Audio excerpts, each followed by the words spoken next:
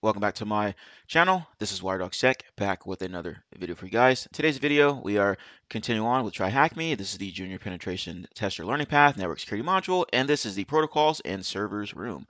Learn about common protocols such as HTTP, FTP, POP3, SMTP, and IMAP, along with related insecurities. Let's go ahead and dive into it.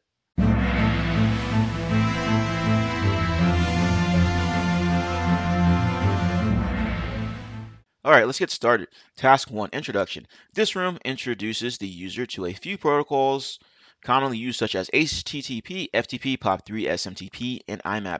Each task about each protocol will be designed to help us understand what happens on the low level and is usually hidden by an elegant GUI, which is graphical user interface. We will talk using the above protocols using a simple telnet client to fully understand what your GUI client is doing under the hood. Our purpose is not to memorize the protocol commands, but rather to get a closer look at the protocol while it is working. We also discuss some of the insecurities. In particular, we focus on passwords sent in clear text. And to the question below, I've already started up the attack box, as you can see there, and the virtual machine that we're going to be using. Task number 2, Telnet. The Telnet protocol is an application layer protocol used to connect to a virtual terminal of another computer. Using Telnet, a user can log into another computer and access its terminal console to run programs, start batch processes, and perform system administration tasks remotely. Telnet protocol is relatively simple. When a user connects, they will be asked for a username and password. Upon completion or correct authentication, the user will access the remote systems terminal. Unfortunately, all the communication between the Telnet client and the Telnet server is not encrypted, making it an easy target for attackers. A Telnet server uses the Telnet protocol to listen for incoming connections on port 23. Please note that Telnet port is not open on the target VM. Let's consider the example shown below. A user is connecting to the Telnet D, a Telnet server. The steps are as follows here. First step, first he is asked to provide his login name, username. We can see the user entering Frank. Number 2, then he is asked for the password, which is that password there. The password is not shown on the screen. However, we display it below for demonstration purposes. Number 3, once the system checks his login credentials, he is greeted with a welcome message and the remote server grants him a command prompt, which is the following here. The $ indicates that this is not a root terminal. And here's a screenshot of what they're talking about here. We can see here Telnet and it's connecting to this particular server here, and login is Frank. There's the password, and here's the banner information whenever you log in, right? So let's go ahead and continue on. Although Telnet gave us access to the remote system terminal in no time, it is not a reliable protocol for remote administration, as all the data are sent in clear text. In the figure below, we captured the traffic generated by Telnet, and it was easy to find the password. The figure below shows the ASCII data exchange between our computer and the remote system. The text in red is the text that we are sending to the remote system, while the text in blue is the text that the remote system is sending. Note how the username was sent back, echoed at us to display them in our terminal. However, the password was not. In other words, if someone is watching us type, they won't be able to see the password characters on the screen. And here's what that looks like here. Okay. Telnet is no longer considered a secure option, especially that anyone capturing your network traffic will be able to discover your usernames and passwords, which would grant them access to the remote system. The secure alternative is SSH, which is Secure Shell, which we present in the next room. Answer questions below. To which port will the Telnet command with the default parameters try to connect to? That's going to be port 23, as discussed earlier. All right, task number 3, Hypertext Transfer Protocol, HTTP. Let's get into it. Hypertext Transfer Protocol, HTTP, is the protocol used to transfer web pages. Your web browser connects to the web server and uses HTTP to request HTML pages and images, among other files, and submit forms and upload various files. Anytime you browse the World Wide Web, which is www, you are certainly using HTTP protocol. The image below shows a client requesting HTML page index.html, which the web server provides. Then the client requests an image logo.jpg, and the web server sends it. And here's what that traffic looks like here. HTTP sends and receives data as clear text, not encrypted. Therefore, you can use a simple tool such as Telnet or Netcat to communicate with a web server and act as a web browser. The key difference is that you need to input the HTTP related commands instead of the web browser doing that for you. In the following example, we will see how we can request a page from a web server. Moreover, we will discover the web server version. To accomplish this, we will use the Telnet client. We chose it because Telnet is a simple tool. Furthermore, it uses clear text for communication. We will use Telnet instead of a web browser to request a file from the web server. The steps will be as follows. First, we will connect to port 80 using this following information here. So I'm going to copy and paste this over here. So create a new tab, and here we go. Next, we need to type the following here, which is this get, and then the following information after that. So I'm going to copy and paste like that to receive the index.html, or get HTTP 1.1 to retrieve the default page. Finally, you need to provide some value for the host, like the following here. So let's go ahead and put this in there and hit the enter return key twice. So there we go. Now we can see what that looks like here. And the console output below, we could recover the requested page along with a trove of information not usually displayed to the web browser. If the page we request is not found, we get error 404. All right, so let's go ahead and continue here. Of particular interest in the output above is that the user needs only to type a couple of commands to get the page they need, which is the following here. We need an HTTP server, web server, and an HTTP client web browser to use the HTTP protocol. The web server will serve a specific set of line or files to the requesting web browser. Three particular or popular choices for HTTP servers are Apache, Internet Information Services, IIS, which is Microsoft stuff, and Nginx. Apache and Nginx are free and open source software. However, IIS is closed source and requires paying for a license. There are many web browsers available. At the time of writing, the most popular web browsers are Chrome by Google, Edge by Microsoft, Firefox by Mozilla, Safari by Apple. Web browsers are generally free to install and use. Furthermore, tech giants battle for a higher market share for their browsers.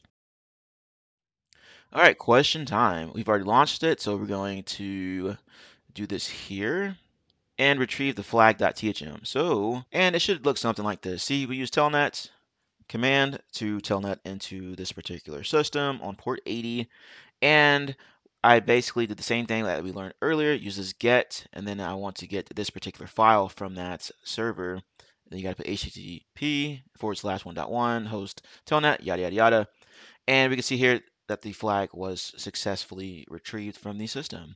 So, oops, I'm going to go ahead and copy this and paste it over like so. And let's continue on with task number 4, File Transfer Protocol FTP. And let's see what they have for us. File Transfer Protocol FTP was developed to make the transfer of files between different computers with different systems efficient. FTP also sends and receives data as clear text. Therefore, we can use Telnet or Netcat to communicate with an FTP server and act as an FTP client. In the example below, we carried out the following steps. The first step, we connected to an FTP server using a Telnet client since FTP servers listen on port 21 by default. We had to specify to our Telnet client to attempt connection to port 21 instead of the default Telnet port. We needed to provide the username with the command user frank, and then the password is the following password here. Because we supplied the correct username and password, we got logged in. A command like stat can provide some added information. The syst command shows the system type of the target, which is Unix in this case. Then passv switches the mode to passive. It is worth noting that there are two modes for FTP active. In the active mode, the data is sent over a separate channel originating from the FTP servers, port 20. Passive. In the passive mode, the data is sent over a separate channel originating from an FTP client, port above port 1023. The command type A switches the file transfer mode to ASCII, while type I switches the file transfer mode to binary.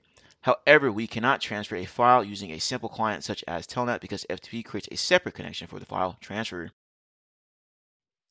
And this is what it looks like here. You got Telnet to that particular machine and then port 21 trying to connect. And you can see here user Frank, password, login successful, and they start typing out those commands that we discussed earlier to get some information and then quit to get out of it. The image below shows how an active file transfer would be conducted using FTP. To keep things simple in this figure, let's only focus on the fact that FTP client will initiate a connection to the FTP server, which listens on port 21 by default. All commands will be sent over the control channel. Once the clients request a file, another TCP connection will be established between them. The details of establishing the data connection/channel is beyond the scope of this room. And here's what it looks like here. Considering the sophistication of the data transfer over FTP, let's use an actual FTP client to download a text file. We only need a small number of commands to retrieve the file. After logging in successfully, we get the FTP prompt, which looks like that. To execute various FTP commands, we can use the ls to list the files and learn the file name. Then we switch to ASCII since it is a text file, not binary. Finally, get file name made the client and server establish another channel for file transfer. And this is what it looks like here in the screenshot. FTP into that particular system connected, and then username, password here. They did ls here, and there's the file, this readme.txt, and then ASCII, switching to ASCII mode, then get the file so they can download it from that machine onto their own machine here, and then let's see here, entering passive mode, etc., transfer complete, exit, goodbye. All right, FTP servers and FTP clients use the FTP protocol. There are various FTP server software that you can select from if you want to host your FTP file server.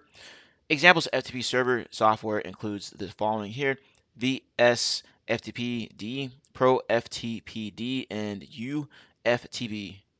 For FTP clients, in addition to the console FTP client commonly found on Linux systems, you can use an FTP client GUI such as FileZilla. Some web browsers also support FTP protocol.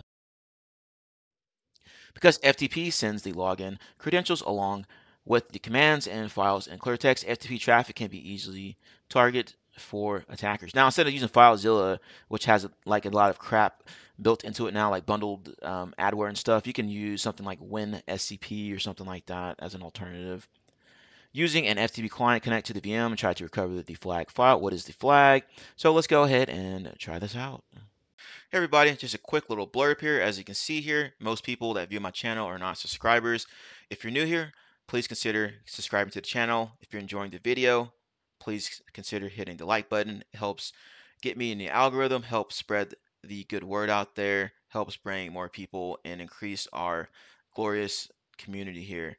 All right, I'm all about helping out others. I know what it's like to come up in cybersecurity or even try to get into cybersecurity and not knowing where to look. I'm just having this channel up so I can help out other people. All right, that's all I got. Okay, let's go ahead and log into this machine via FTP like so, and our name is going to be Frank, and the password is going to be that one there. I've already have it copied, so I paste it in there, login successful, and let's do an ls on it, and there is the flag.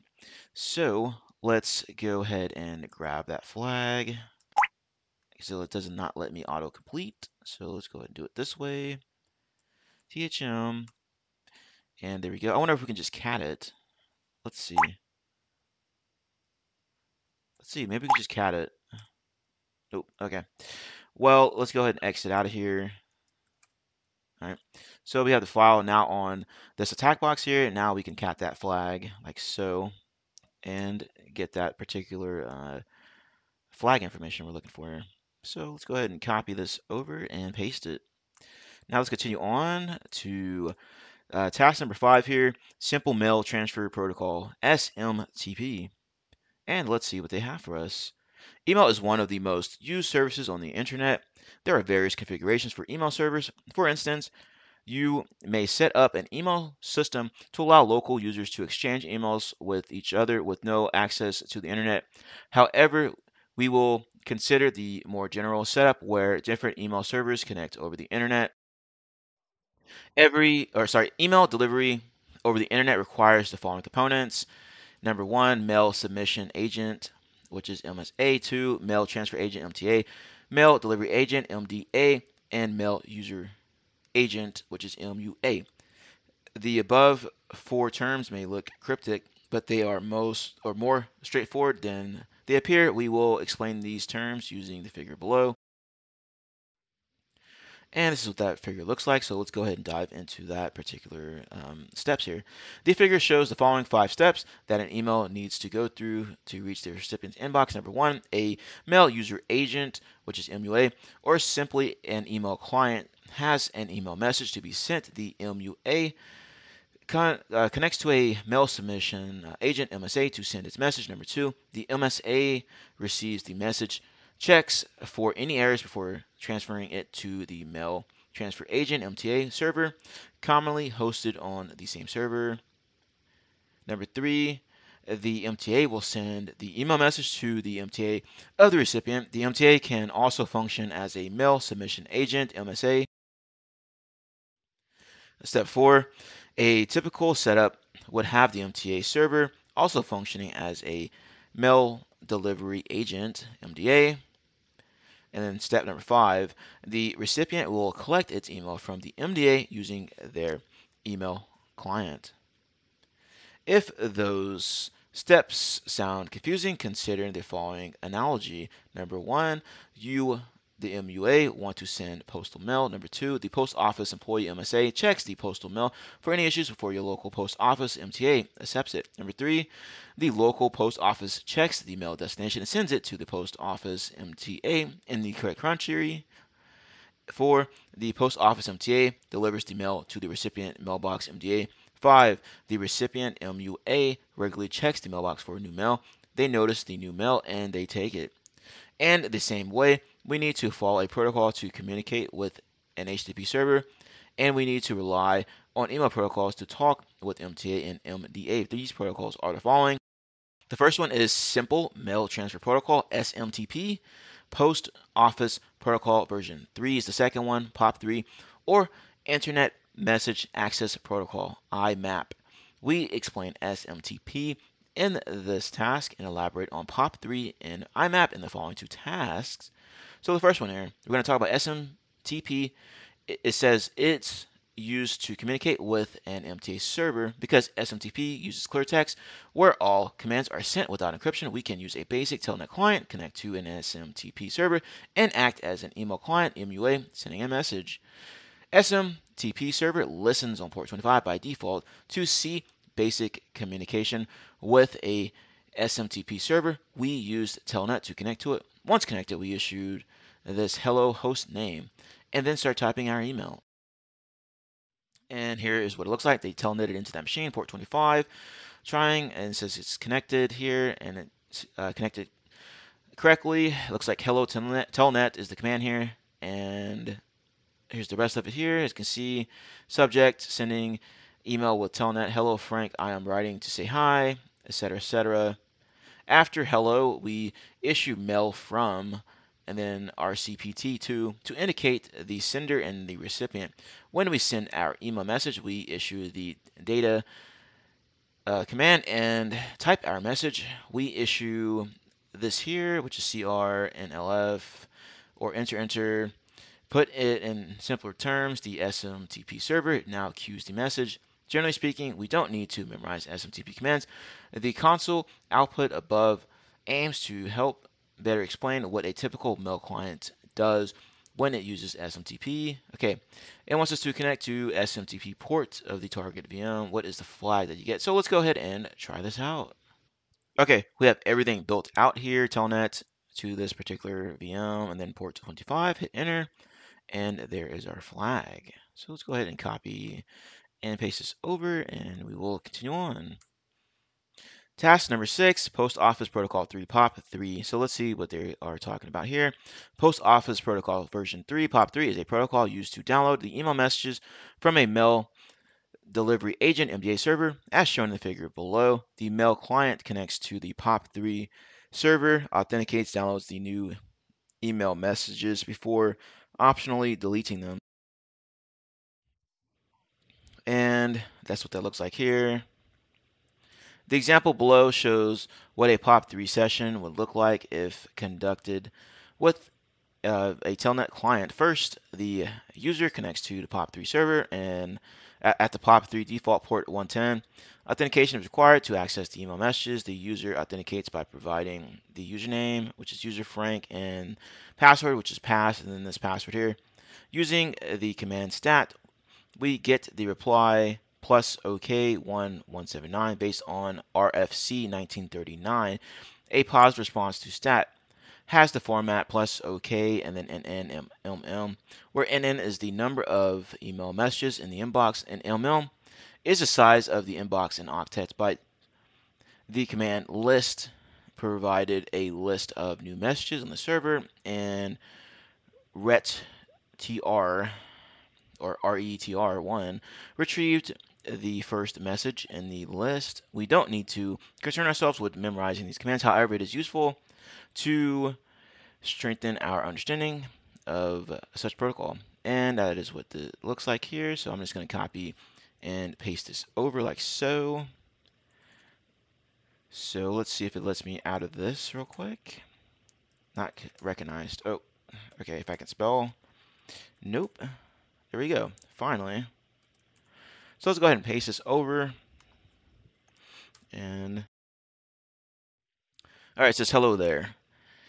And let's go ahead and continue on here with user Frank, password required, and the password is going to be this here. So I'm going to copy this and type it in. All right, logged in. So let's go ahead and type in list. All right, we got some kind of error here, but let's go ahead and continue on. The example above shows that the commands are send clear text using Telnet was enough to authenticate and retrieve an email message as the username and password are sent in clear text. Any third party watching the network traffic can steal the login credentials. In general, your mail client MUA will connect to the POP3 server MDA, authenticate and download the messages, although the communication using the POP3 protocol will be hidden behind a sleek interface. Similar commands will be issued as shown in the telnet session above. Based on the default settings, the mail client deletes the mail message after it downloads it. The default behavior can be changed from the mail client settings if you wish to download the emails again from another mail client. Accessing the same mail account will or via multiple clients using POP3 is usually not very convenient, as one will lose track of read and unread messages. To keep all mailboxes synchronized, you will need to consider other protocols such as IMAP. All right, question time. Connect to the VM, which you've already done on POP3 ports. Authenticate using Frank, and then that password, and then what is the response for stat? So let's go ahead and try stat while we're logged in here. And that's our response here. So go ahead and copy this over and paste it like so. How many messages are available to download from that particular machine here? And to check those messages. Okay, so it looks like there aren't any. So let's go ahead and continue on with task number 7, Internet Message Access Protocol, IMAP. And it says IMAP is more sophisticated than POP3. IMAP makes it possible to keep your email synchronized across multiple devices and mail clients. In other words, if you mark an email message as read when checking your email on your smartphone, the change will be saved on the IMAP server MDA and replicated on your laptop when you synchronize your mailbox. Let's take a look at sample IMAP commands in the console output below. We use Telnet to connect to IMAP service default port, and then we authenticate using the following here: log in, all capitalized, and then user name and password. IMAP requires each command to be preceded by a random string to be able to track the reply. So we added C1 and then C2 and so on. Then we listed our mail folders using list and then double quote, double quote, double quote, star, double quote, before checking if we have any new messages in the inbox using examine inbox. We don't need to memorize these commands. However, we are simply providing the example below to give a vivid image of what happens when the mail client communicates with an IMAP server. So let's go ahead and exit out of this. Let's do quit. There we go.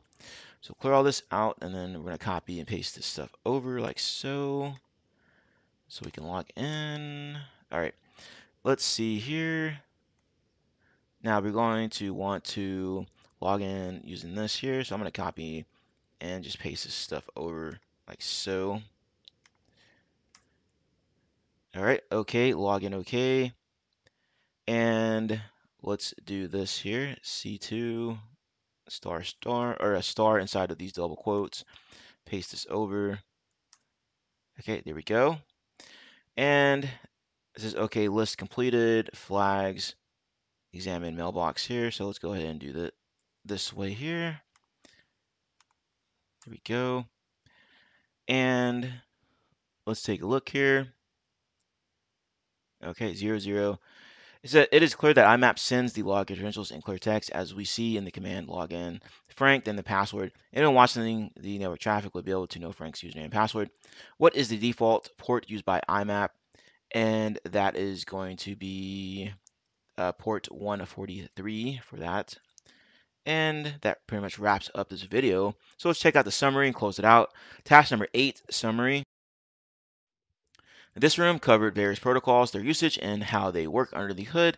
Many other standard protocols are of interest to attackers. For instance, server message block SMB provides shared access to files and printers between networks, and it can be an exciting target. However, this room intends only to give a good knowledge of a few common protocols and how they work under the hood. One room or even a complete module can't cover all the network protocols. It is good to remember the default port number for common protocols. Below is a summary of the protocols we covered, sorted in alphabetical order along with their default port numbers. Okay, so take a look again at this particular table here. I'm not going to read through all of this here, but protocol, FTP, TCP port 21, applications, file transfer, data security, clear text, and the next one is HTTP, port 80, World Wide Web, clear text, and you have the rest here, IMAP, POP3, SMTP, and then Telnet. In the next Rumors module, we will learn about various attacks against these protocols and servers, along with mitigation steps. By this, you have completed the 7th room of the network security module. Please proceed to the protocols and servers 2 room to learn about related attacks and mitigation. So that's going to be probably our next video. So hit the complete here and we are done.